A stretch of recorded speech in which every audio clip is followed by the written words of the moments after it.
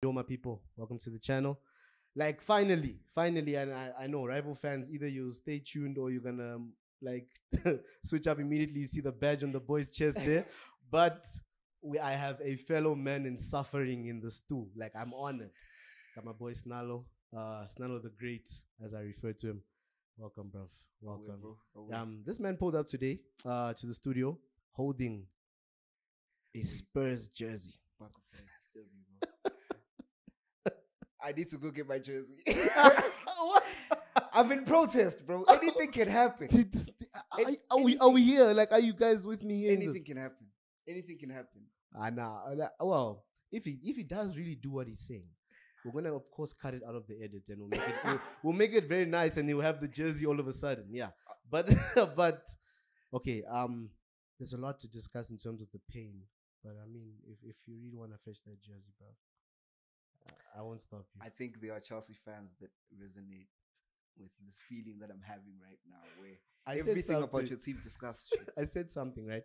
We should just change the name of the club, re-edit the badge, because Aston Villa's badge is basically our badge now. So we should just change the badge, change the name of the club. We can be called something with blue, something. Yeah, put a cat because the logo or something. This Todd Bowley, this Todd Bowley Chelsea is not the Abramovich one, and it's not the one before Abramovich either. Yeah.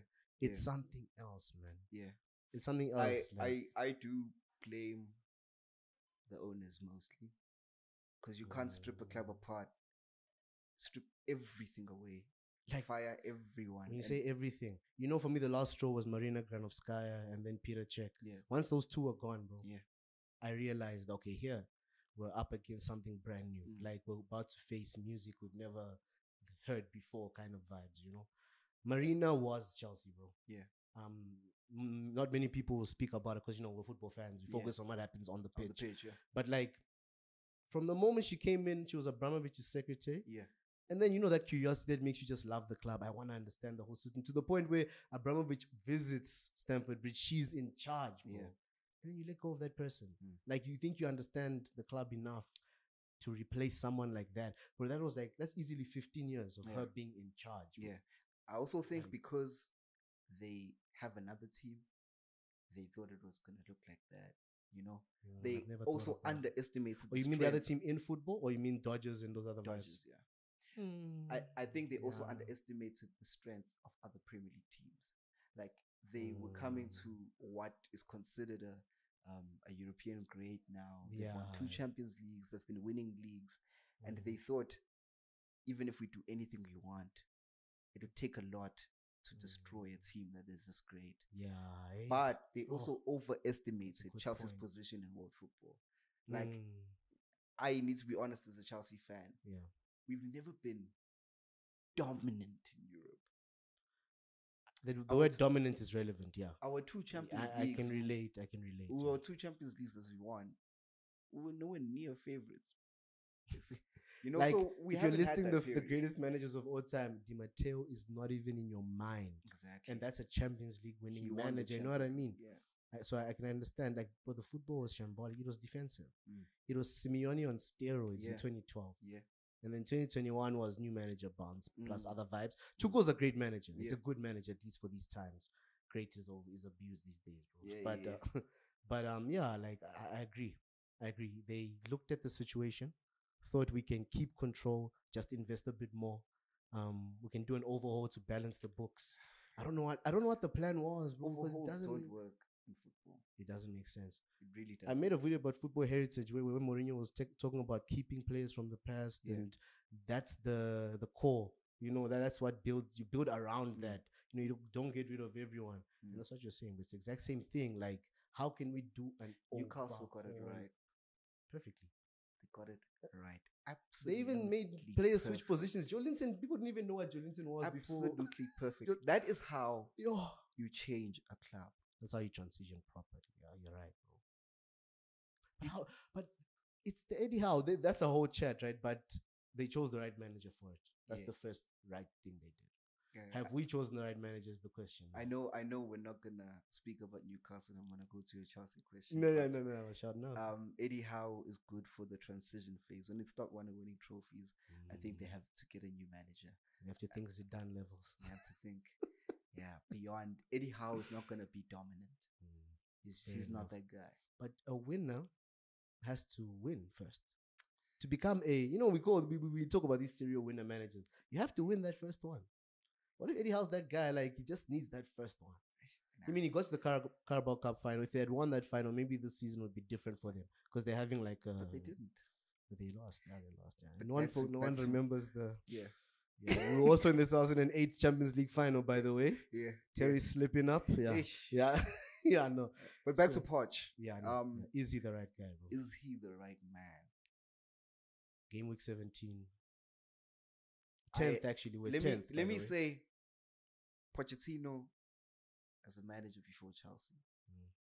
I will admit, I thought, no, I hear Chelsea. I think you're making the right decision. Minus PSG also, Poch, yeah, minus PSG, of course. Yeah. Poch, with teams that don't have a budget, has been like doing really, really well. And then I looked at the Tottenham tenure. Yeah, they were cooking. Over 2 years, Poch got the most points in the league. You know that over 2 seasons, bro. And because they were building a stadium, they didn't invest any. He went 2 transfer windows. I don't know if it's 2 or 3 without a single signing. And Tottenham was still challenging. What if we're sabotaging him by giving him so many signings? What if like we're making him like deviate completely from what he actually knows how to build? Yeah. Like, what if he actually is good at building what he finds and adding academy products and stuff? Yeah. Maybe that's what he's, because the Harry Kane that we adore or people adore as a striker was a Poch product, bro, in a way. Yeah. So what if we're actually bamboozling him, bro? Like, you can buy again in Jan, you can buy again in the summer. It's obvious it was because, bro, this is a squad and a half. We've sold all our midfielders, but we still have a bit too many defenders, maybe. Too many defenders, bro. Like, midfield, we don't even know us the best trio still. So first season, maybe we give him time, but midfield, I think that's where we made most mistakes in this window. In that, like, we didn't get every profile that we needed, and also it's always not gonna go well when there isn't alignment in the philosophy of the manager and the signings that you make. The Chelsea board currently looks like they are just checking, okay, who are some of the best youngsters, and just buying without considering, is this profile going to fit into this team? Bro. What is this guy going to do in this team? Does it make sense? Is the most scary way of doing football business. What you just said. Like, you're pulling on strings. Like, okay, this is a nice player to watch. Yeah. You have no idea if this player fits your system. You're just going on, like, why did we get Modric? We bought him because Arsenal were going to buy him. Exactly. That's why we bought him, I think. But did we even have a plan for Enzo? Or did we just buy him because he was the hottest property at the time? And like, if it's not us, it's going to be some other European giant, so we have to be the first ones. And how many clubs did that to us, to be honest? Because we got Caicedo because Brighton were holding out for the Chelsea bid. Yeah. To be honest, they looked at Liverpool want him, Arsenal want him, but we know the guys who have the money. Yeah. Let's wait for them to just slide. They're desperate. Yeah. They're desperate. They can even go further and buy Lavia. So, yeah, I don't know. No, it's a crazy time, man. It's a crazy. This man pulled up with a Spurs jersey. How do we recover? How do we recover? Okay, before recovery, might we battle relegation this season? If we're going to speak about recovery, do you think we might battle relegation? I've been jokingly saying that we're going to go into a relegation battle. I remember one of your other guests, Lisedi Zim, once sent a video about how to fight relegation. I was like, Pochettino probably needs to watch this video, because Poch needs to watch this channel. With the form, because honestly, Poch needs to hear us out. With the form Chelsea is on, I don't think it's far fetched to see them 16th, 17th at some point in the season. I don't think they'll stay there. I think they may like just come up towards 13, 12. But my issue, a genuine possibility. Each game week that passes, there's at least one team that looks better than us. Yeah. So I started the season like, bro, at least 7 teams that look better than Chelsea. So we might finish 8, right?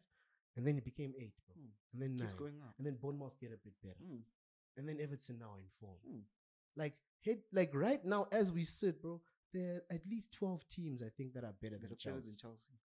Like, they have more of a plan on the field. Like, when they start a game, They know that we're gonna do this to try and win this game. Where's my Spurs jersey? we burnt it at White Hart Lane there, bro. Okay, no recovery.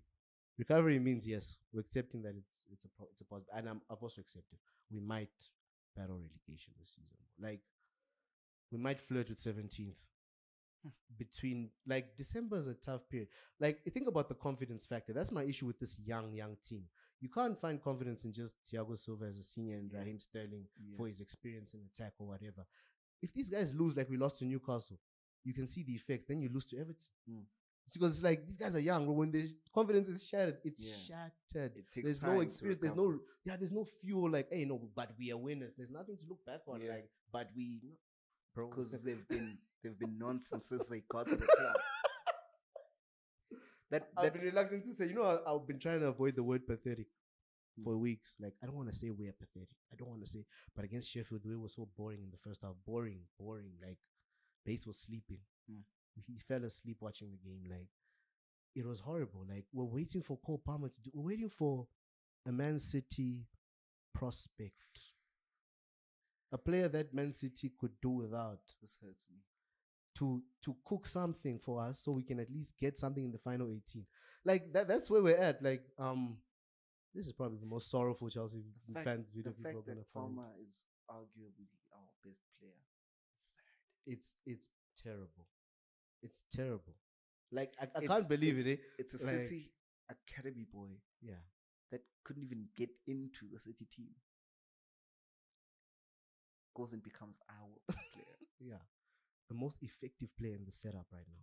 The most lethal player, you could say.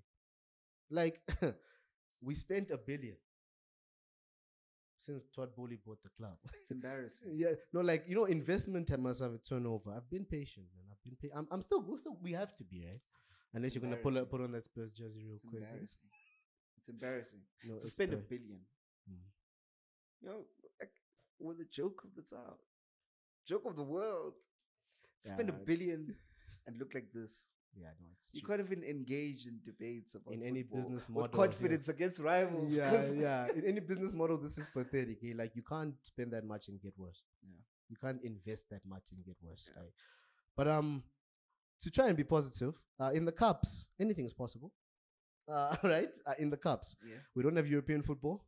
Again, that's not our first time experiencing that. I mean, we've gone through seasons as European champions that don't really get knocked out in the group stages, and then the champions are finishing 10th. But at least we won the league.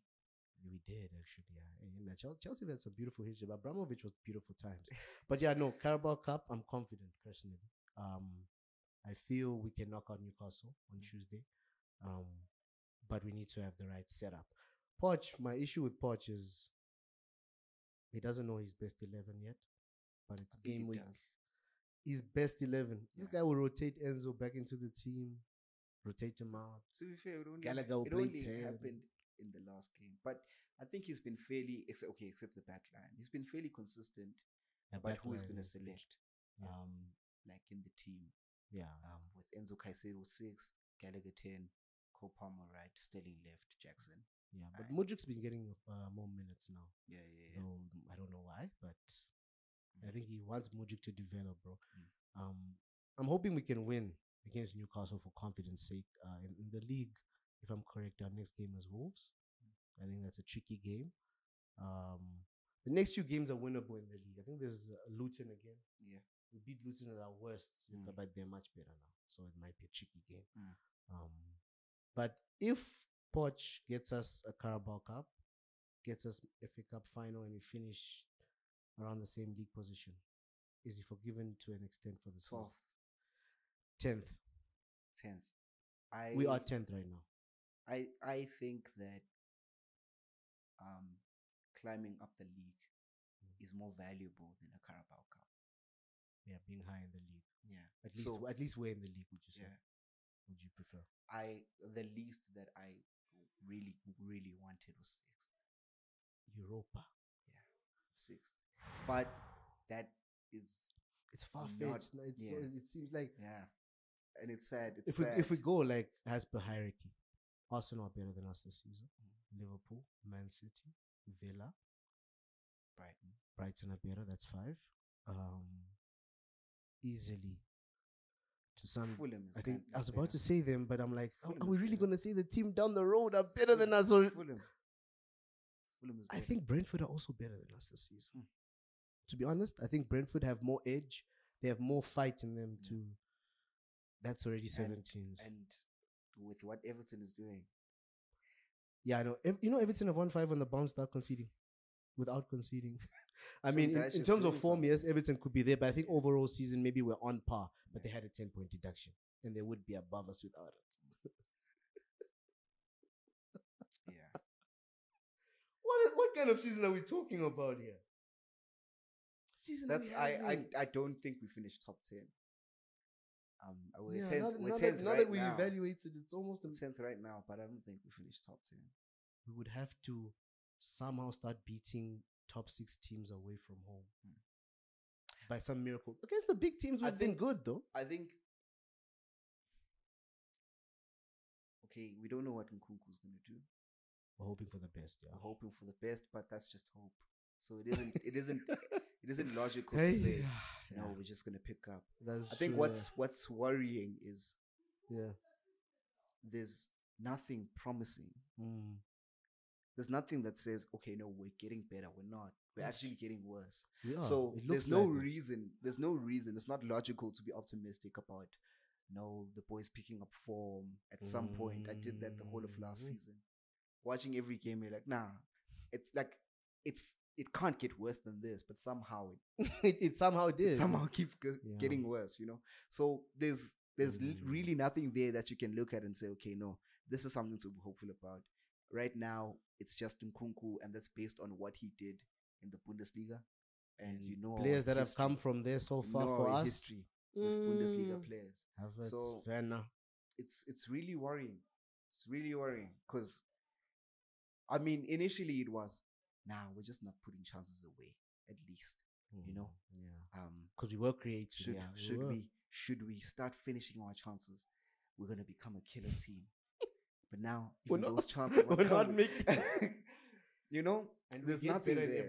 We get worse in every second half. Yeah. I don't know if you've noticed. Like, we come out worse.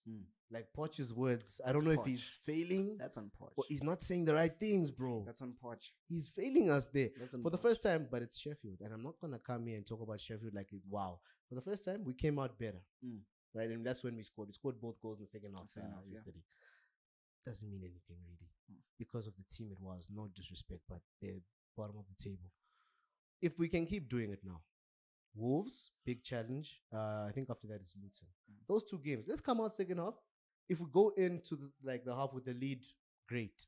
But I want us to play better, ending the game Chelsea players can't handle that, though. They can't win the games that they're expected to win. And that's why we're challenging in games where people will think we're the underdog. That shows the inexperience of the team, that it's a young team who can only pick themselves up for easy to frustrate for them massive also, games. I think they like being underdogs. Suits them really well.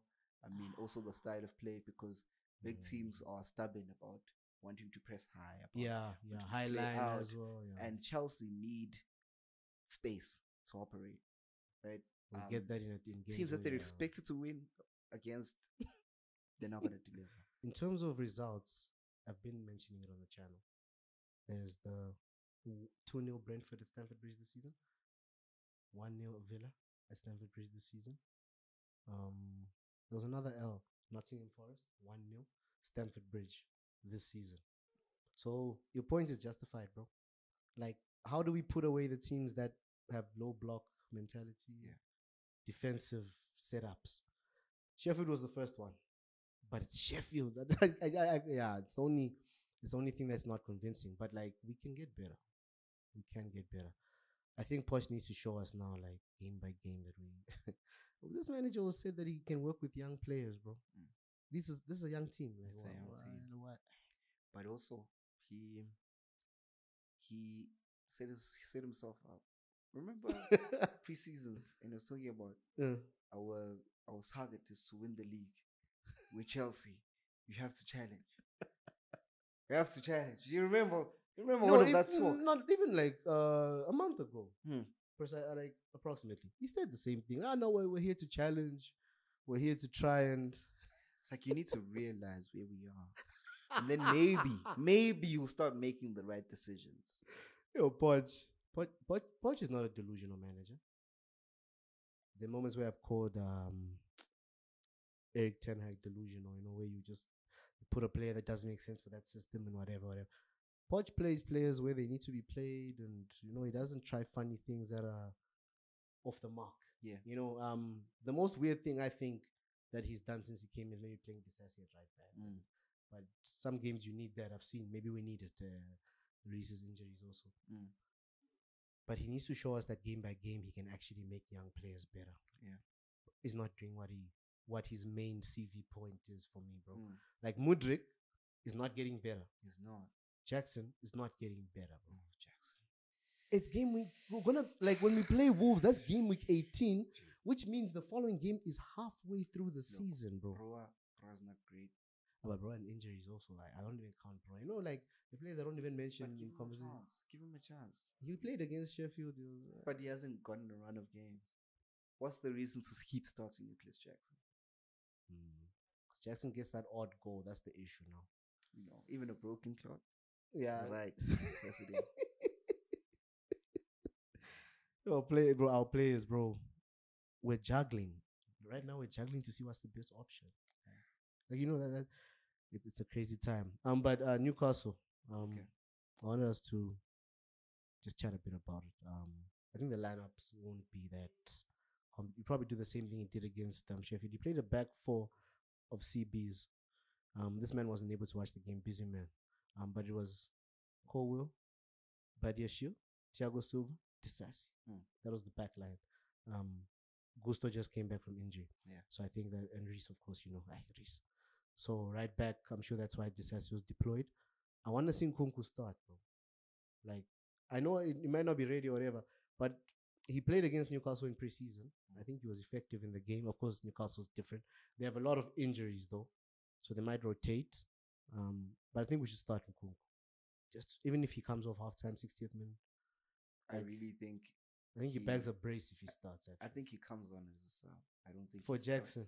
I'm tired of Jackson starting or Broya. It's probably gonna be Broya starting. Because because Jackson did start yesterday. It's the cup. However, I think the rest of the 11 looks like what is our strongest 11 because he knows that he needs to win the cup. So he's really not. At minimum, he needs to make the final. I really need that. I need to see that as well. I need to see that you're under pressure. Like start what you really believe is your best team because we need at least something that's gonna give us like some team spirit. Newcastle embarrassed us in the league, but we need to make a statement against Newcastle. Yeah. But I also think Newcastle doesn't rotate that much as well. Also, they have so many injuries right now. I don't think they can. Yeah. They're probably going to start that young boy they've been playing, Lewis Miley. He scored yesterday. Yeah, he scored. They took our Lewis, bro. But they have their own Lewis. And our Lewis is rotting on the bench also. Yeah, no, Lewis is suffering there. A lot of our lone players are suffering this season, but hey, that's another chat. But I think we win the game, bro. I think we win it a bit convincingly. Like, I think we should possess the ball. Hey, I also wanted to ask you about Madueke, bro. Like, what are your thoughts on Madueke? Like, do you think he's just not good enough? Why is Poch like sidelining the boy this much? I think the game that he started this season is terrible. But like, you're gonna tell me the anger is that like the disappointment from the manager is that immense that you don't, bro. Madueke gets like he's like a game time eating player now. So who does he come in for? He's a right wing, bro. Like Sterling is 29. Cole Palmer is now taking the cam position, in my opinion. Like Cole Palmer should start to develop himself as a cam because even in the under-21 setup for England, he played the cam. Madueke would play the right wing. Yeah. So I was thinking they could keep that chemistry and bring it to Chelsea. That was my idea. Then Sterling can keep thriving, and like Mudryk's not good enough yet for me. Yeah, it's not. So I don't consider him in the first team setup. I considered Madueke in the first team setup. Bro. I think Mudryk is not even good enough for the league. Like he must go back. He's not a good player. Give him time. Yeah. Mudryk is not a good player though. come for me Arsenal fans, with proof. Arsenal fans are gonna be like, if he joined us, just if he had just joined us, you guys He would would have been rotted on the bench with Arsenal as well. Mudrik is not a good player. We're signing nonsense. Mudrik, Jackson, nonsense. But hey, man, what can we say? What can we say? Yo. No. Okay, but just give me your predictions there for the Newcastle game. I think we can leave them be. It's been an honor. I am saying it's a tough one because consider what Newcastle did to us the last time we met. Hey, You know? but they don't have Jolinton. Jolinton's the one who terrorized us, I think, the most. But he's injured. What else don't they have? Yeah, Isak's not there either. And they have Callum Wilson though. One